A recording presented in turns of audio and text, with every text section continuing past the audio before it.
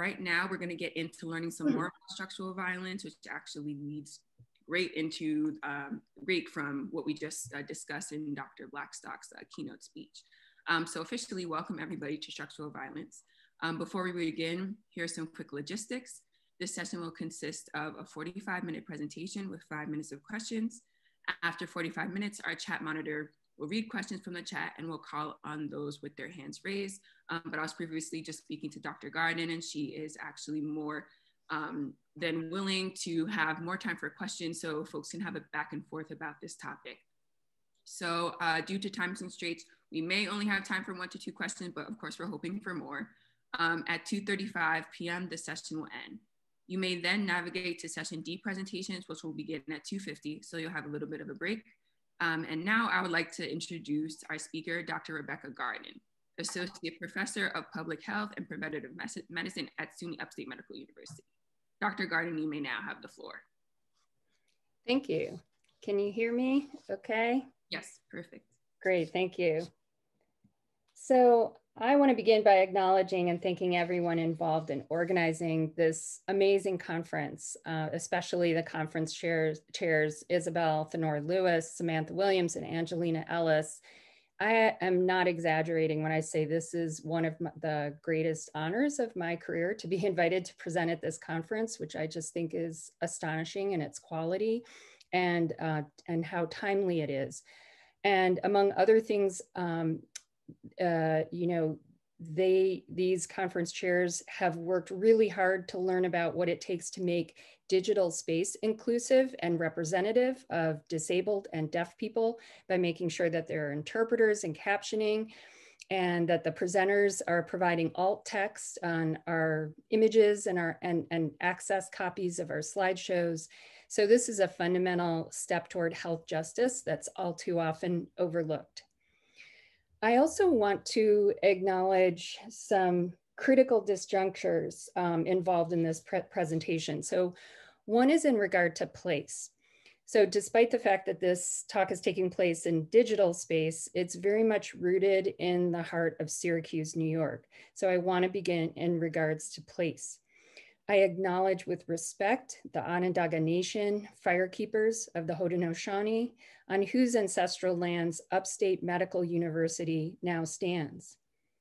I acknowledge with respect the Black community on whose former neighborhood, the 15th Ward, Upstate Medical University now stands. So our healthcare center, our place of learning and healing, is also a place of dislocation and harm. This is a starting point for this lecture on structural violence. The second site of disjuncture is my role, and some might say my presumption, in claiming expertise in matters of structural violence, environmental injustice, and health disparities, given my positionality.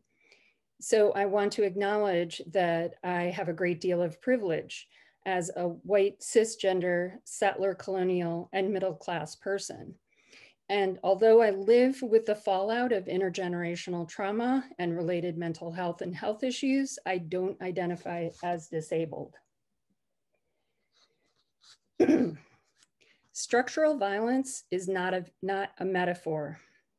The term structural violence is a tool that helps us to reveal the way that inequalities harm bodies and minds. Inequalities have a material impact on our health. They cause disease and death. And that's really what this entire conference has provided an enormous amount of data and research to prove. Structural inequalities are caused by both private actions and institutional policies, by racism, ableism, and other forms of bias and discrimination, and by social and political phenomena like pollution, poverty, and lack of access to good education, safe housing, and fair employment, all of which are impacted by individual actions, by planning and decision-making. Structural inequalities impact bodies and minds, whether they manifest as stress or trauma, or whether they deny certain kinds of people access to healthcare, good homes that build equity and financial security, good quality and delicious food, and beautiful places for exercise and enjoyment. Structural inequalities impair and impede the opportunity for a good life and flourishing. So consider what we've seen with the COVID-19 pandemic. Nursing home workers who care for residents are grossly underpaid. The situation is caused by individual actions and a failure of policy to protect and provide a decent wage for the critical labor of these healthcare providers who are predominantly women of color. They care for some of the most vulnerable in our society and yet are denied a wage and other benefits that would allow them to live in safety and security, let alone comfort. As we've seen in other disasters, such as nursing home residents abandoned in the rising floodwaters of Hurricane Harvey in 2017, our policies favor nursing home investors, CEOs, and administrators, rather than the people who provide direct care or even the residents themselves. Direct care workers have to take on second jobs to make ends meet. Studies suggest that this is one cause of the tragically high rate of transmission of COVID-19 in nursing homes. As Dill, D-I-L-L, and colleagues, the authors of a Health Affairs blog post explain, the healthcare sector workforce is racialized in that Black, Indigenous, and people of color are concentrated in female-dominated direct care and reproductive occupations, occupations that reflect our historic dependence on women of color, and especially Black women, to perform the dirty work in domestic spaces as slaves, servants, and low-wage workers. Structural violence is not a metaphor. The actions or inaction of individuals in tandem with policy or the lack of policy combine to cause disease, disability, and death. Structural violence is what Paul Farmer and his colleagues call the social arrangements that put individuals and populations at risk of harm. In their words, the, quote, arrangements are structural because they're embedded in the political and economic organization of our social world. They are violent because they cause injury to people, typically not those responsible for perpetuating such inequalities, close quote. These social arrangements are so deeply embedded in our history and so prevalent in our society that they have been naturalized and normalized, at least for those who benefit rather than suffer from them. We must use tools to denaturalize and reveal these forces and actions. The term structural violence in itself suggests that we recognize that there are actors as well as serious outcomes. The concept of structural violence is a tool, just like the other diagnostic and therapeutic tools necessary to provide good healthcare. It's a form of critical consciousness that can help us to see what others might not see and to reveal these arrangements and processes to others as a first step to change.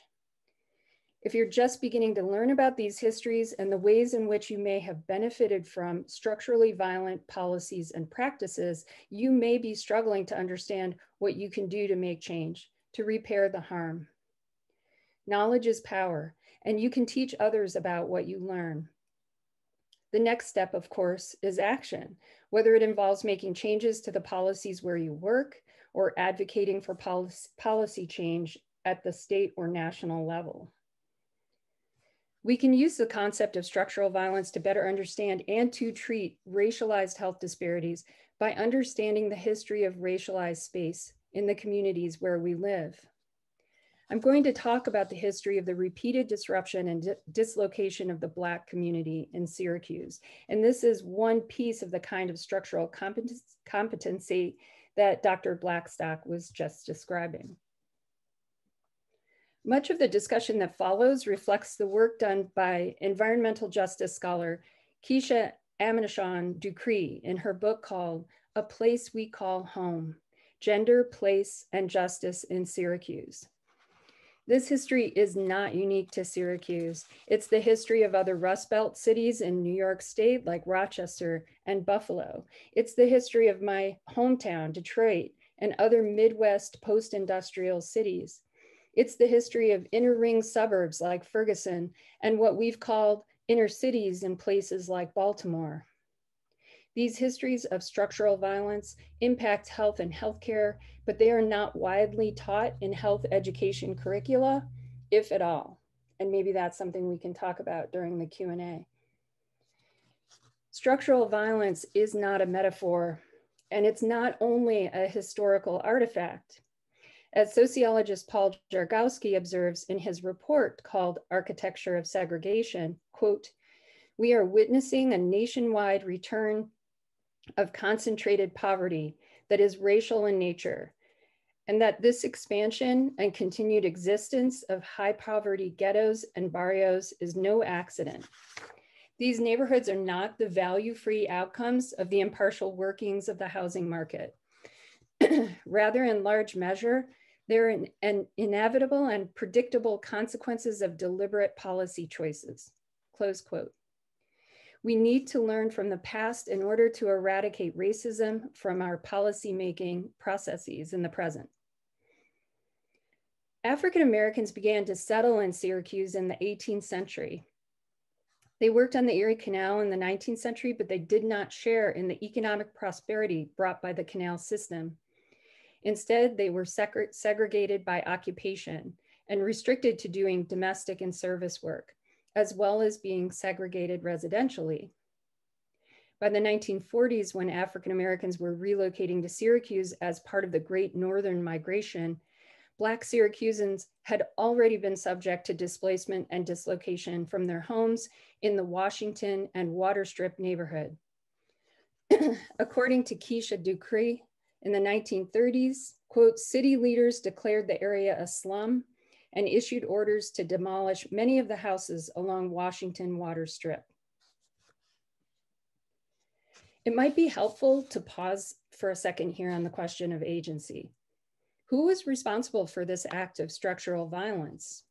The city leaders, the policymakers were responsible, but we must also consider how, as sociologists Massey, M-A-S-S-E-Y, and Denton, D-E-N-T-O-N, argue, racial residential segregation was the result of, quote, "actions and practices that had the passive acceptance, if not the active support, of most whites in the United States." So if we benefit from policy that harms others and we don't do anything to address that inequality, then we're part of the problem of structural violence. So in the 1930s, white city leaders with the tacit or active support of other white citizens displaced and dislocated Black Syracusans, who then moved into the 15th Ward, which was already stressed in terms of population density and aging housing. At the same time, there was a housing program as part of the New Deal that was mapping cities to determine how best to help people by providing low interest loans so they could buy their own homes. So we've heard about this from Dr. Blackstock's talk. This is the history of the Homeowners Loan Corporation, and the mapping project is called redlining.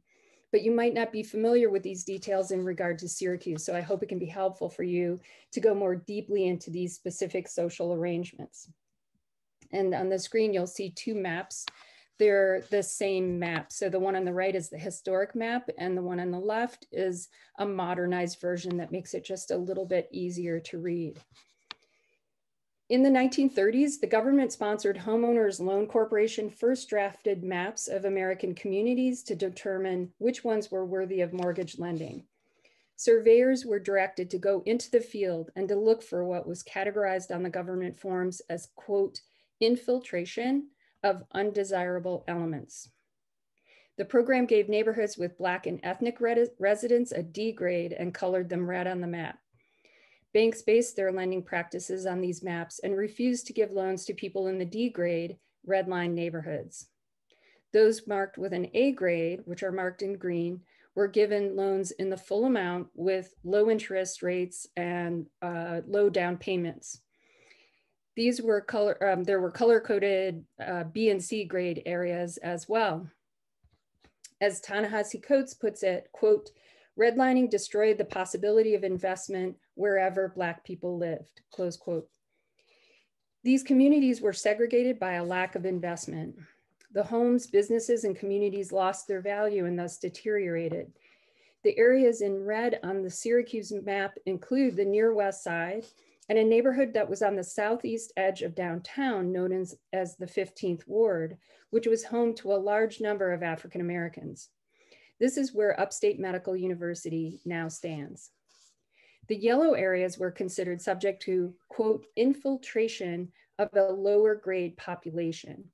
The south and west sides of Syracuse, as well as part of the north side, were marked in yellow. The people who lived in these communities, Jews, Italians, and Eastern Europeans, were considered to be a, quote, lower grade population. This means that they were not white Americans, at least not yet. The A grade areas where upper class people were settling during the time of this mapping project are areas that would become the suburbs of Syracuse, the white suburbs of Syracuse. This is how whiteness is defined and how race is constructed, how racism is perpetuated through deliberate policy decisions. So I want to take a little detour to Detroit here and to my own story. I have needed to understand how I have benefited from the racialization of space and place and from what some researchers call American apartheid. I grew up in an all-white suburb of Detroit, just 1 block from the city line, where working class folks were making their way into the middle class. All of my grandparents came to the US for a better life. One of them jumped ship and swam ashore in New York Harbor rather than go through Ellis Island. My grandpa, Dominic Primizic, swam ashore and changed his last name to Hubner and passed as a German because at that time, Central and Eastern European immigrants were the targets of violence. So one of my grandfathers was not only an illegal immigrant, he was also not fully white until he jumped off that boat and swam ashore so that he could rename himself and redefine himself as German and thus avoid being discriminated against. After that, he was passing for white or something whiter than he was. And obviously this option depended upon optics and other cultural factors. But after a single generation, my family was white. They were poor whites, however. All of my grandparents and my parents were dirt poor during the Depression. My dad was a high school dropout. He lied about his age and he joined the Air Force just before the war ended. He never saw action, never learned to be a pilot like he wanted to, but he did qualify for the GI Bill, which once he passed the GED, paid for his college and graduate school education. He became a teacher, then a school administrator. He was given an FHA loan and bought his growing family a home in the city of Detroit. And then he relocated his family to the new white suburbs. This is, at least on the surface, an American success story, a Horatio Alger story. However, not everyone had access to these benefits.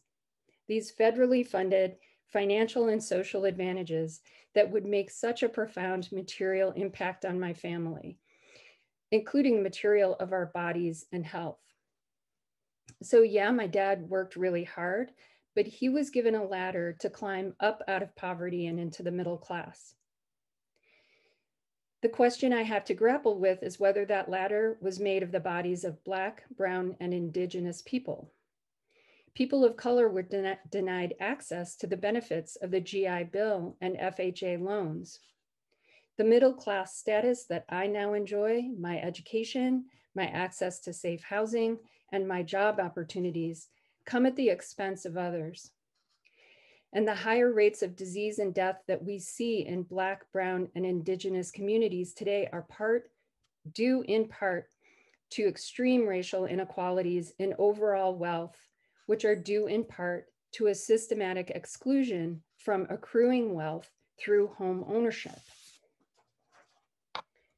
So Dr. Blackstock laid all this out, but this is just a little bit of evidence on the screen here in a chart. And I'll just add that because I think this part of the story might be helpful for some to know, I want to add that I left home at 17 and I wasn't in contact with my parents for some time. It was not a safe family to be in, so I left it. I lived the rest of my life completely on my own financially and often without much contact with my family. I was a serial college dropout for years.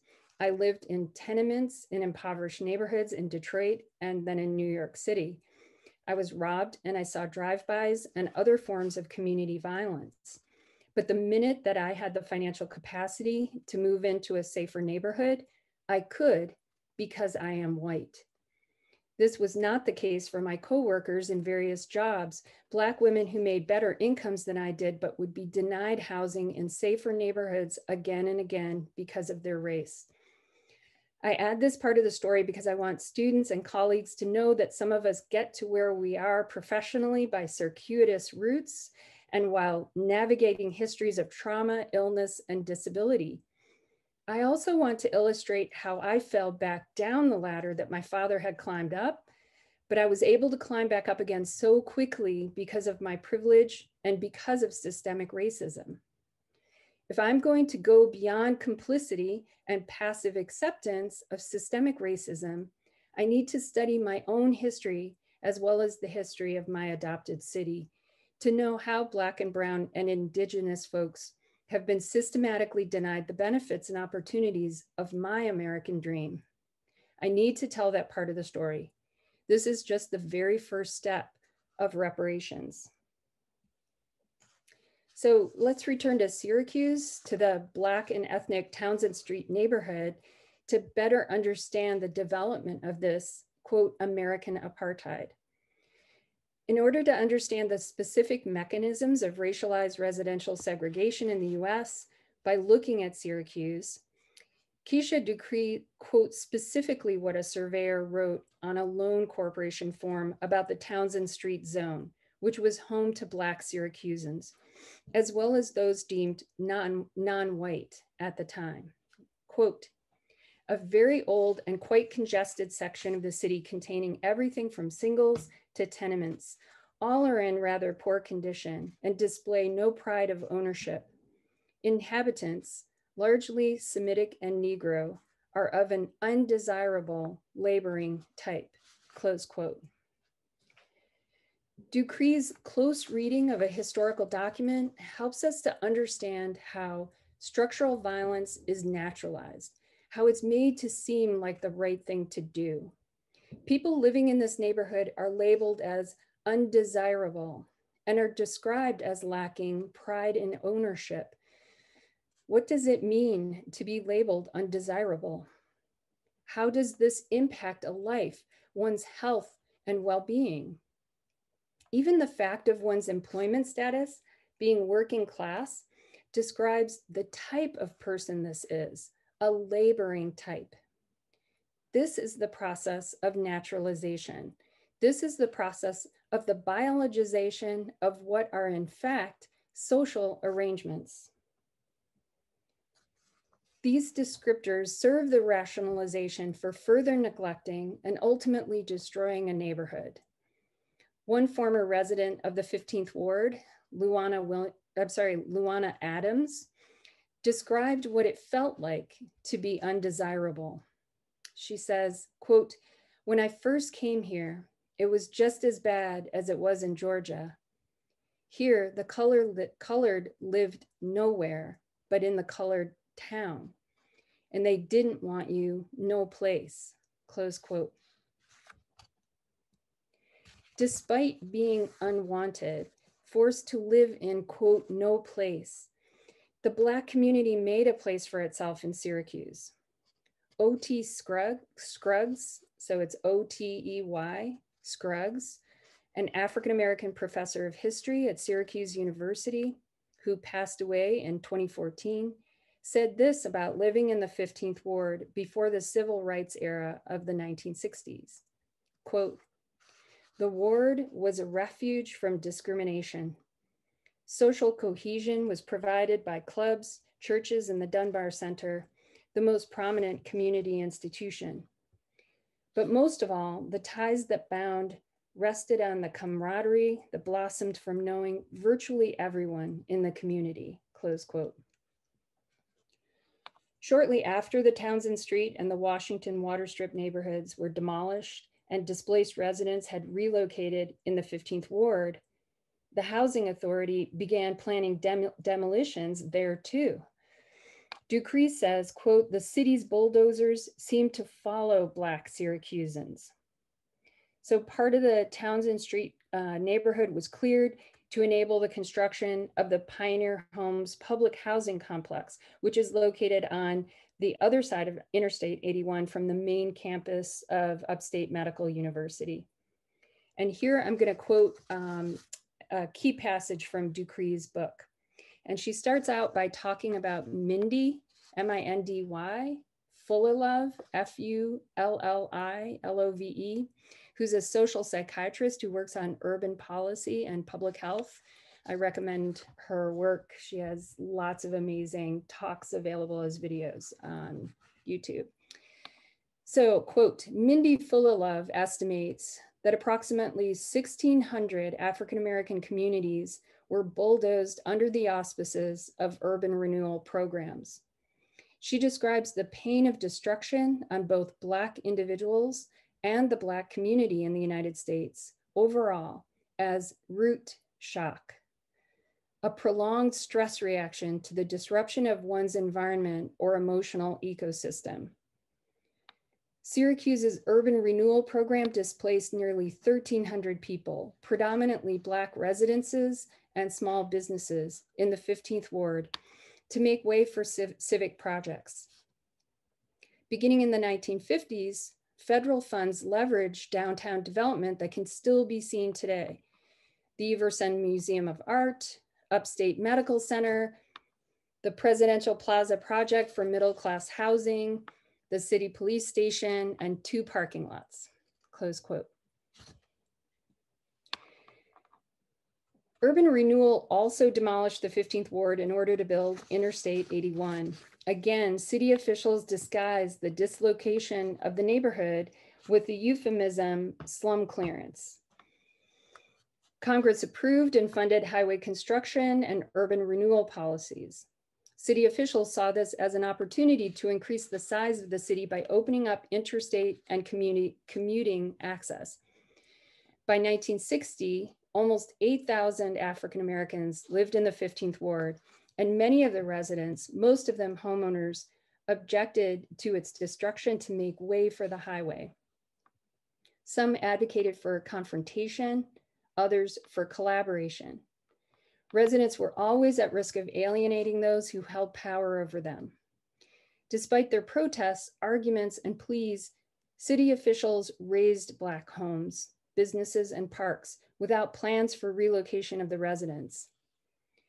Most of the former homeowners were forced to rent in under-resourced neighborhoods, now the South Side and the near West Side, without compensation for lost property or their lost investment in home wealth, which led to a loss in overall wealth. This process resulted in deeper racial segregation and the concentration of what sociologist Paul Jargowski, Jargowsky, calls extreme poverty in these neighborhoods. All of this has an impact on health and well-being of people of color, including Native Americans and Latinx, and people with disabilities, whether higher rates of disease, disability, injuries, or mental health issues. Structural violence is not a metaphor. Like many cities in the United States, Syracuse is struggling with community violence. People may be able to see structural violence more clearly now when they see regular posting of videos attesting to a long history of police brutality and extrajudicial executions, and when they see the disproportionate numbers of Black, Latinx, and Indigenous people sick and dying from COVID. We also need to think about structural violence in relation to community violence and to shift our focus to encompass the underlying and upstream contributors to that violence. So this is where we get to the part where we can open the discussion. What can we do to get to health justice? What can we do? Keisha Ducree says, injustice can be understood as a process to diminish or compress space, like racial residential segregation, while justice is seen as a liberatory act that frees marginalized identities from oppressive spaces. So how do we engage in these liberatory acts? Obviously, this entire conference is a big, beautiful toolkit, but I want to emphasize that something that quickly gets lost in the process. We have to be inclusive to achieve real representation, and that is something I feel like this conference has demonstrated. Our institutions and their bureaucracies and their logics make it extremely hard to be inclusive. It takes time and resources to be inclusive. It takes a commitment from the very moment that you begin planning a new project or initiative or think about writing for a grant.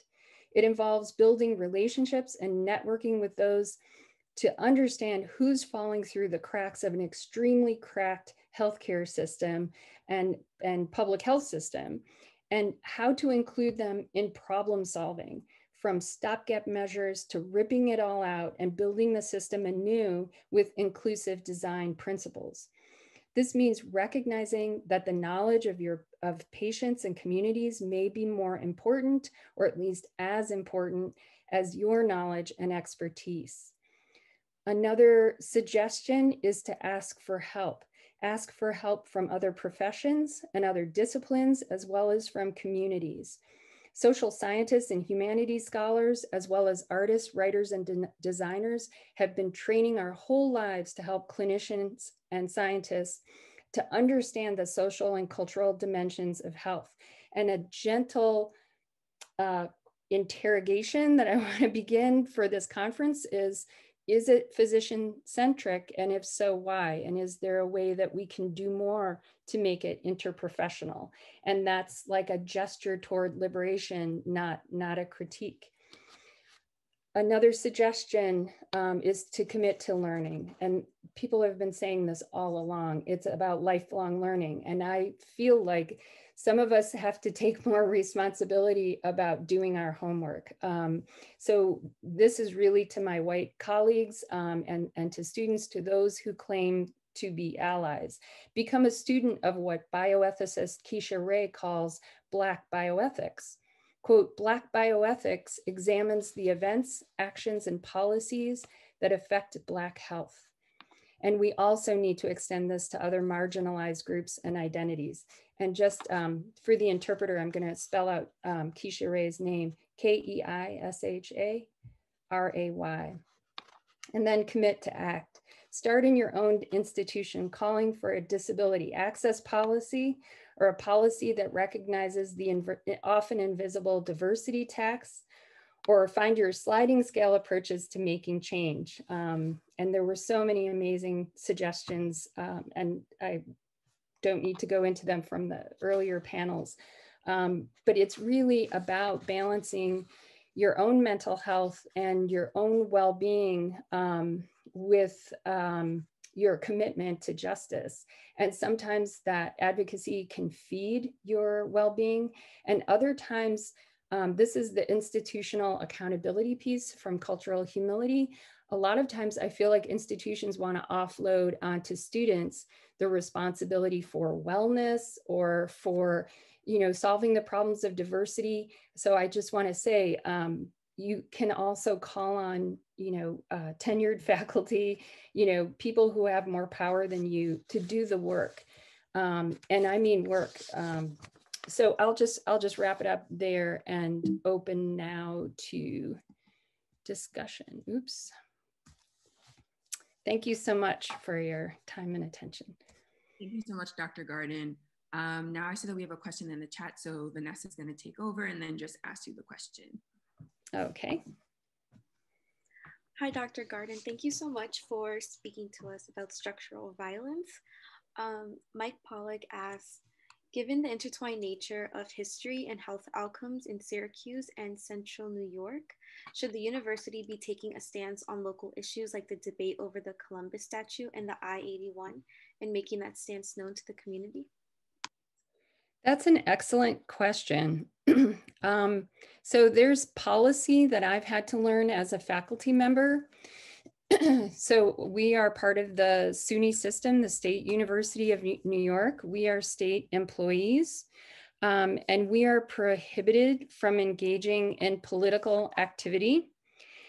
And I feel like that has become a kind of smokescreen that has made political and moral action very challenging for me as a faculty member, where there have been times that I have taken positions on what I feel is a situation of moral concern, and where I feel like political action is ethical action, right? And a lot of times we are talking about policies that are related to administrations or political figures that we see as seriously unethical, seriously unjust. But it's possible to get pushback from administrators or other faculty, and I don't know if they misunderstand or if that policy is open to interpretation, but there's a significant amount of pushback around taking specific positions. So a lot of times students, and I'm not sure, Mike Pollock, if you're a student or a faculty member, but students have the freedom to do protests, for example, on campus that I as a faculty member could not do. And so you might be able to work in tandem with faculty. Faculty can guide and support, but not necessarily represent positions that you can take. But I, as a faculty member, have pushed really hard against these kinds of restrictions. And we've seen certain things like, I was really surprised when Upstate organized a Black Lives Matter contingent to go to a Black Lives Matter protest, where I think in the past that would not, if I had worn an Upstate t-shirt to Black Lives Matter protest, that would not have gone well. So I think that is just to say that these are negotiable kind of policy and ethical issues. And to me, it's important to keep educating people because they get scared about getting in trouble, right? This could be considered unprofessional. This could be, it could affect your tenure case, your promotion, your job security. You have to figure out the best way to frame your argument to be able to push back. And that's just going to be an ongoing process that I'm sure you guys are already engaged in.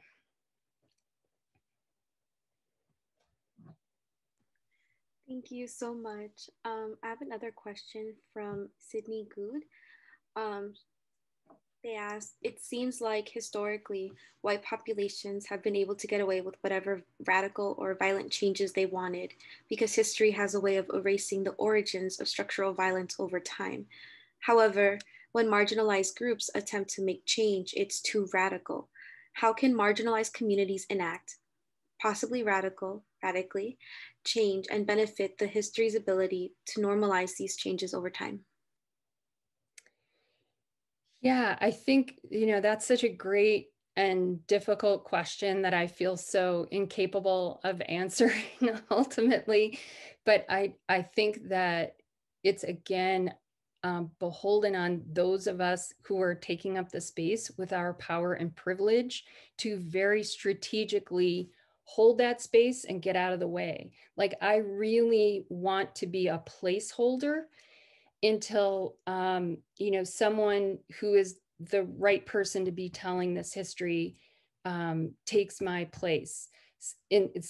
For example, in my institution in Upstate, and I think that these histories need to be told by the people who are most affected by them and living them. I feel like there's something fundamentally problematic about the fact that in giving this presentation, I am objectifying people of color by saying they, them. If Keisha Decree were giving this talk, it would be we, us. So that's why it was so important for me to figure out how to begin to model to other white faculty what it means to be accountable for my history of privilege and my complicity, my passive acceptance, my role. But it really is about again, people doing their homework. And, we've had so many amazing bibliographies shared. We've had so many opportunities to learn. I think it's just about, making space for that, those histories to come through.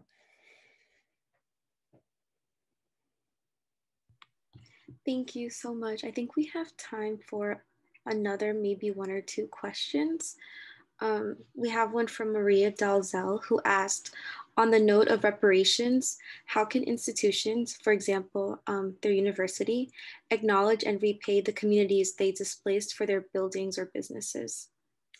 So thank you for picking up on that, where I deliberately used the term reparations. I think there's so much that we as an institution can do in that regard. And I think people in the past have been afraid of the concept of reparations. When Ta-Nehisi Coates first published his case for reparations, was that like 6 years ago? It seemed outlandish. I think it's just outlandish that we aren't addressing that now. And it can begin with a conversation. It can begin with recognition, with acknowledgements. And then I think it does have to translate into, all right, we have all of these people. If we look at the representation of race and ethnicity, for example, on Upstate faculty, all these people are benefiting from the resources that are provided by Upstate. How can we begin to leverage that toward justice? So I think we have to start with conversations about land and space and resources in the Syracuse community. And, I know this is a time of austerity because of COVID, but when is it not a time of austerity? When are we not in crisis as an institution? And what is our crisis as an institution in comparison with, the crisis that people are facing who are just trying to survive, the pandemic? So I feel like there are so many ways we can begin this process of reparations, and that it needs to be a conversation that's guided by humility, where we would then go to the community members, and stakeholders who are, our nearest neighbors, just starting with that, and say, what would reparations look like, to you?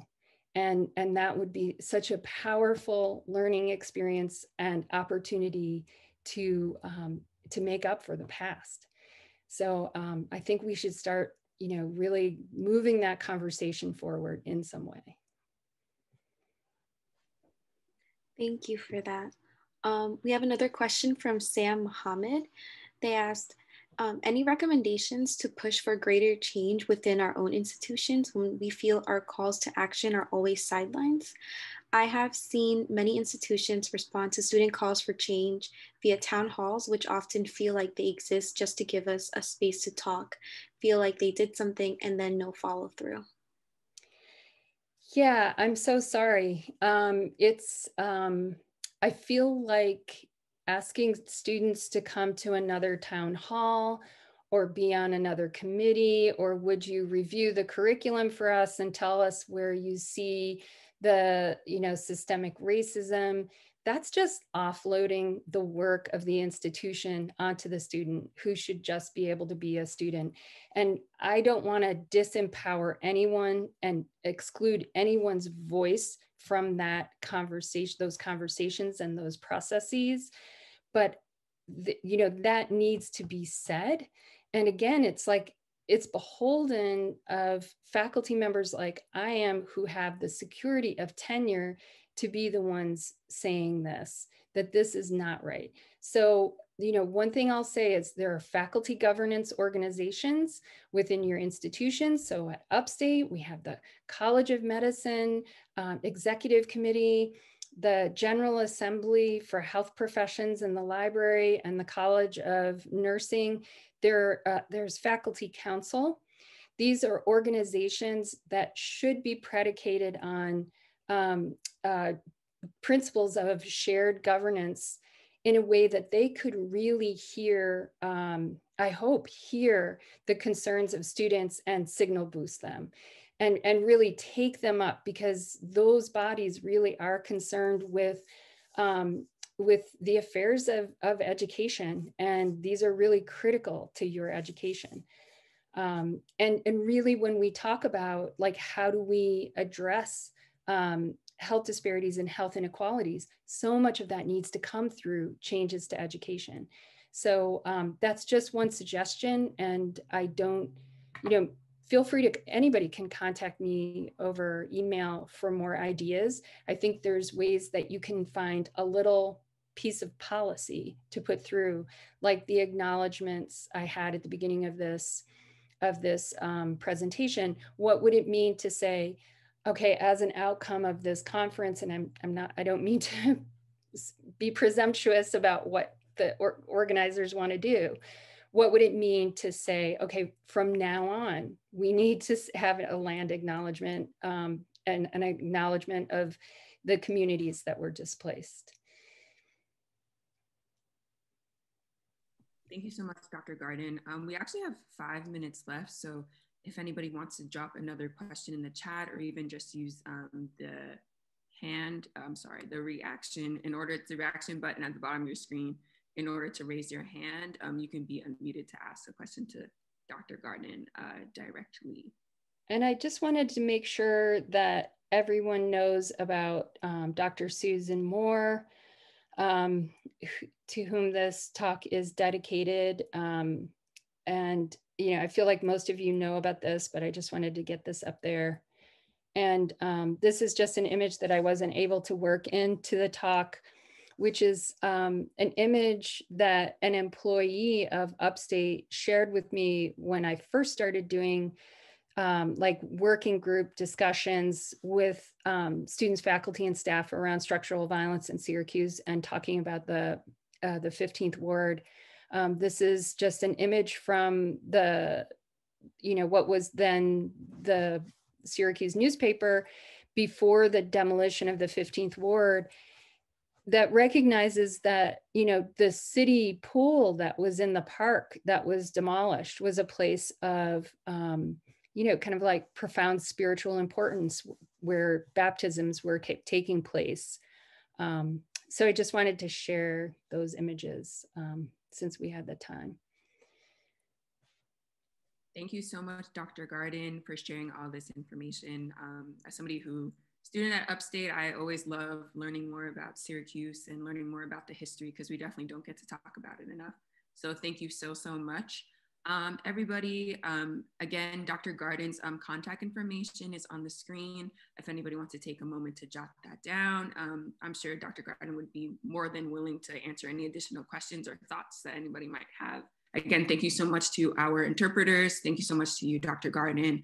And thank you so much for everybody for coming. So we'll see you in the next session. Thank you, everyone.